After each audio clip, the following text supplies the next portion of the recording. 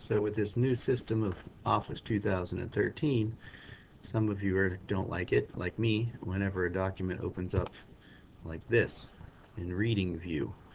You can switch down here at the bottom to print layout, but that's a pain. So if you want to fix that, go up to File, go to Options, and right here on the General tab, find this right down here that says Open Email Attachments and other uneditable files in reading view.